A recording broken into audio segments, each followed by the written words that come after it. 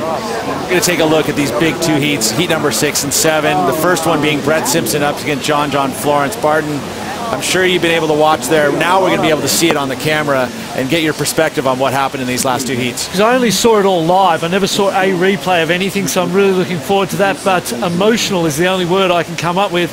It was, everybody was just, blown away by the end result of both of these heats. Well, you got to talk about John Florence pretty much putting two of the best turns, but not able to do it on consecutive waves or combine them on one single wave. Yeah, we'll see right here in this one. That turn was amazing, so beautiful. Full rail, did the inside work and came in here and went, I'm going to go all or nothing.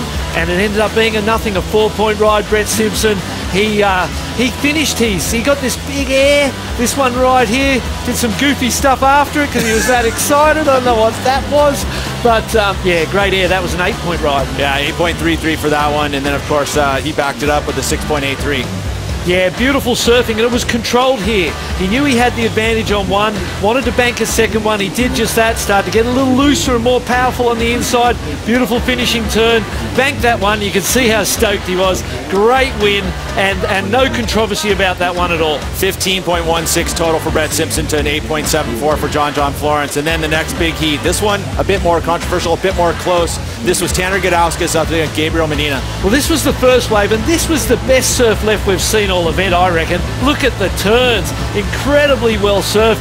Mid-range 8.5. Medina had a couple of falls early, backed it up with this 8.83 and had the advantage on the first exchange. Would you try and dissect these two waves? Because this one came in at an 8.83, which was the best wave of the heat. We had a pair of 8.67s from Tanner Gudauskas, but I think this wave here, not this one, but the one from Gabriel Medina that came in at an 8.3, I think that's where we're questioning where that score came from. It's really hard to dissect. I know that the majority of people, here it is, nice speed turn off the top.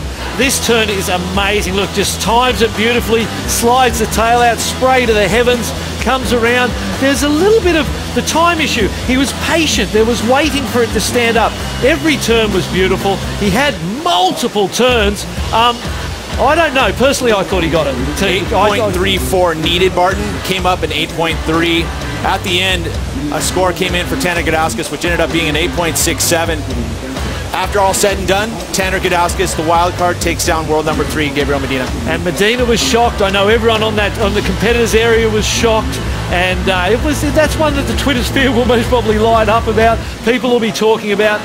Matty Wilco's yesterday had some controversy. Here we see it. Every single ride of Tanner Gudauskas was an 8+. So super consistent and spectacular at the same time. 8.5, 8.67, 8.4, and finish it up right there with an 8.67. Tanner Gudauskas, all teeth, having a good old time here at Lower Trestles. And it's been an exciting day, boys, and I know there's more excitement happening in the water right now. Oh, that was unbelievable, and great to get your thoughts and insights. It was interesting looking at the replays because there was so much happening in that heat. We didn't get a lot of time to reflect and break it down. Ross, you thought that Tanner's first wave, that left, was amazing. Barton said he thought it was the best left surf during the contest. He was definitely more aggressive, and his surfing was a little bit more upside down than Medina's. Medina's surfing looked a little flatter on those replays. Yeah, and it really boils down to the wave that they had in front of him. And so for Tanner Gudauskas, he was a little bit fortunate that he had these really great cupped out steep waves where he was attacking, and he really delivered the most powerful punch he could to each section.